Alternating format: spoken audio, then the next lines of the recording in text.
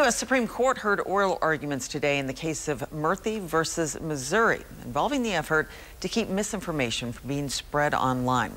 Attorneys general in Louisiana, Missouri, and other parties accuse the government of going too far to moderate content, especially in connection with COVID-19 and election security. Chris Bryant followed the hearing this morning and spoke with the MSU professor about the merits of the case. The case comes from a lawsuit filed by then Missouri Attorney General and now United States Senator Eric Schmitt and the Attorney General of Louisiana, called Missouri v. Biden.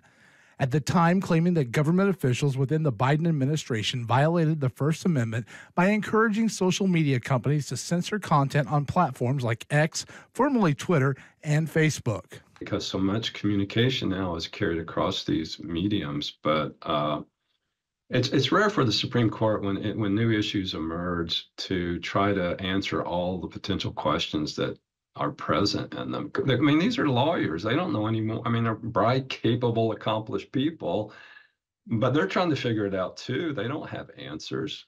Some of the content the lawsuit claims was censored was the origin of the COVID-19 pandemic, the effectiveness of masks and vaccines, and voting by mail security during the 2020 presidential election. There has to be some real possibility now of those constitutional rights being violated. I mean, the court could say, yeah, they were violated in the past, but there's no ongoing.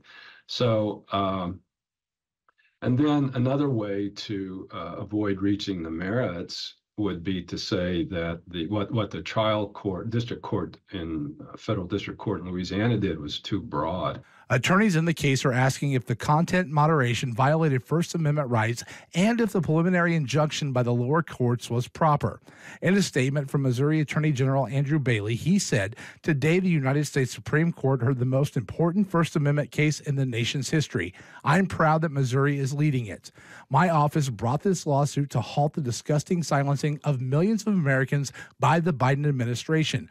We feel confident after today's arguments and look forward to reminding the nation that the First Amendment still means something in this country." Justice Samuel Alito was presented the case and recommended the Supreme Court hear it. Government can't get around the restrictions of the Bill of Rights by, leaning on private actors to do the work of government itself. So fundamentally, that's what the issue is here. The content moderation that took place, was that purely by the private actors, these private social media companies, or was it done under pressure by the Biden administration?